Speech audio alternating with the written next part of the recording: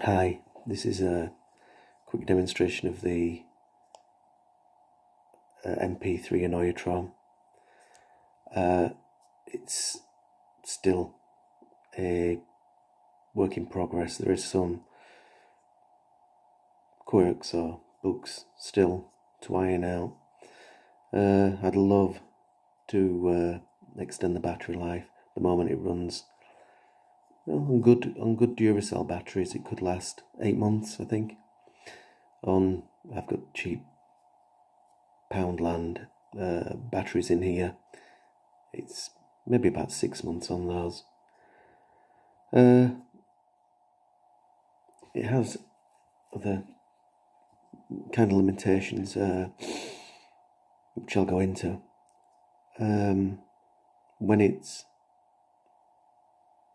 When it's working, it sounds randomly once between 4 and 60 minutes and does it again and again and again. So it might sound after 10 minutes, might sound after 60 minutes or 50 minutes, and then it resets, does it again and again and again and again.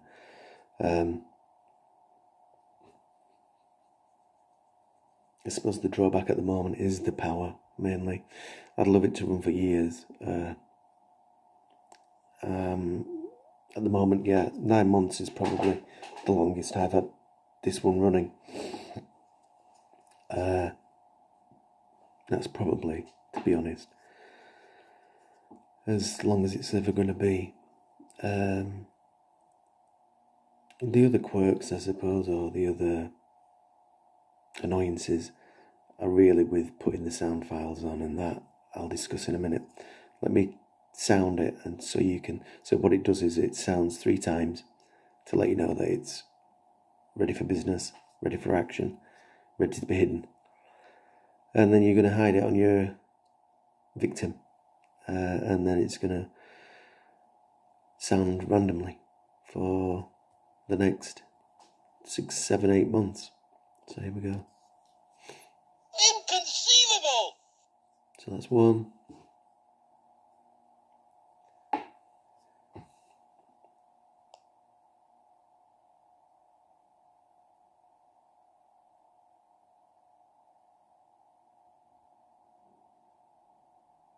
Inconceivable! And there's the 2nd.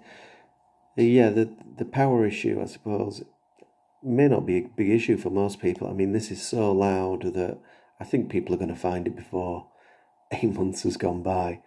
I'm guessing probably, even if it's very well hidden. Inconceivable! It's so loud. People are going to discover it in possibly a matter of days.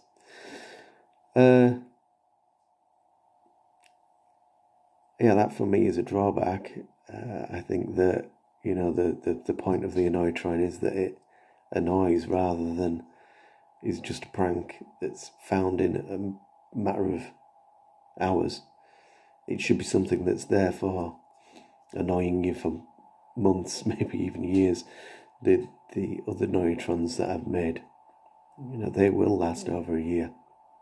This one's not gonna, simply because of the amplification, because of the MP3 player module. It's not going to achieve anywhere near that. Probably never will. Maybe with a few tweaks it could. But I've spent maybe so long getting it this far. It's beyond my skill now.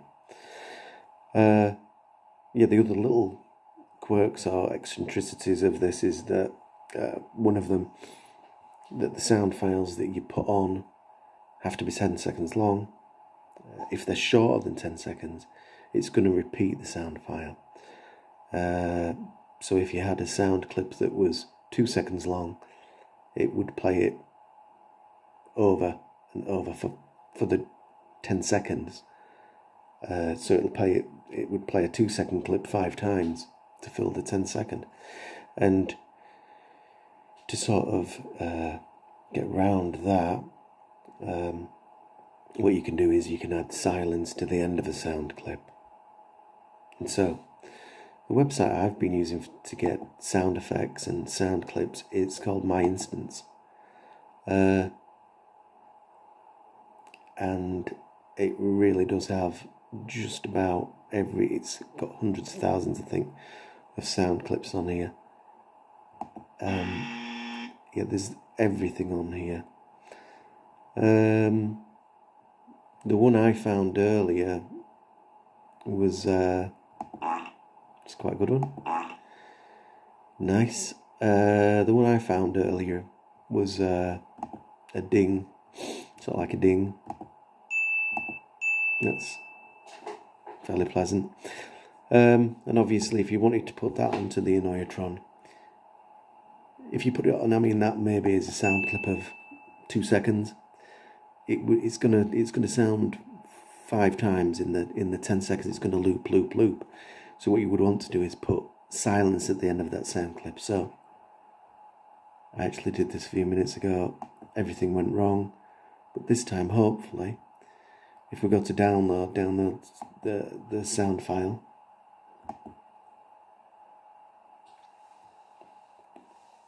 and once you've downloaded your sound file, there's a website called AudioMass, and it's free online audio editing software. And if you load your MP3 or WAV file, it can be MP3 or WAV. If you load your file, sorry, my mistake. If you load your file, it's a load from computer. Yeah, I've downloaded that ding sound effect a few times now. Amend the existing.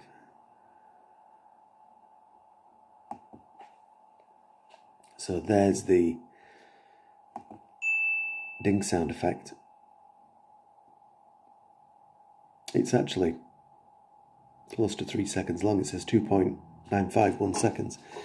We need it to be 10 seconds, so press the skip to the end of the track button there,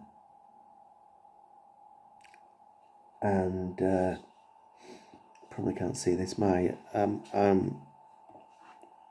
not a big video maker, so we're using a phone here. Then there's an insert silence. We want to insert 10 seconds of silence or more.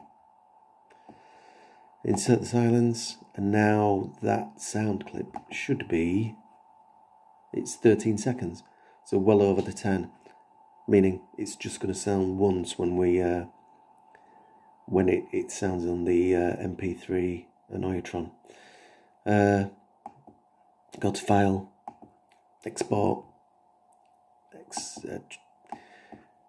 The other quirk of this Annoy-A-Tron is that the sound file has to be named 00001. So 4 zeros and then a 1.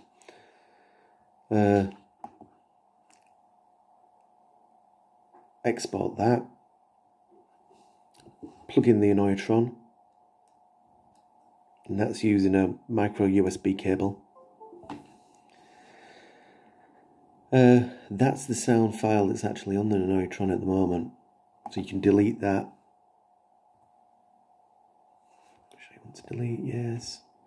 And then if I go to my downloads, there's the sound file I just made.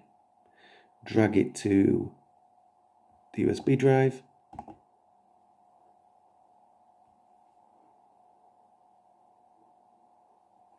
You can actually rename the files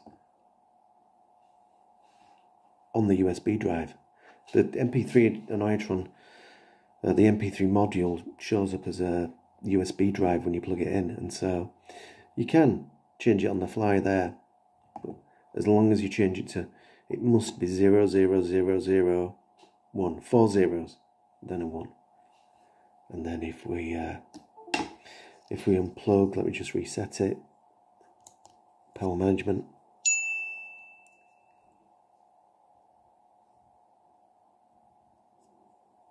there you have it, ready to go again with a new victim.